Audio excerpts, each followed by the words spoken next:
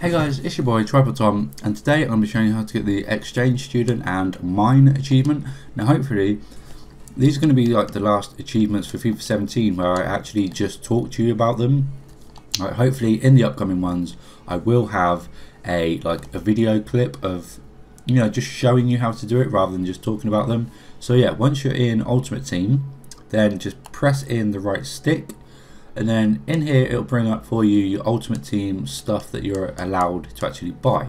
Now you buy these with, I think they're called like FIFA catalog coins or something, which you just earn by doing stuff on FIFA. Like every game you win you get some, and because I've been playing FIFA since like FIFA 12, I've got like 122,000 stacked up. So yeah, but I've already bought all the loan players. Like there's literally none that I can show you. I don't think. I'm just going to scroll all the way down to the bottom. Yeah, see, there's nothing, absolutely nothing. I mean, I'm level 70, and when you get to level 45 it just stops.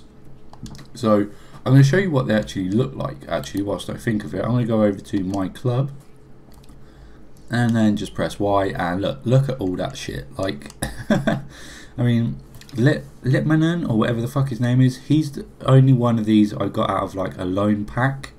Actually, I think I got Buffon as well, like at the start. But yeah, the rest of these I just bought off the catalogue. So there's some pretty good players.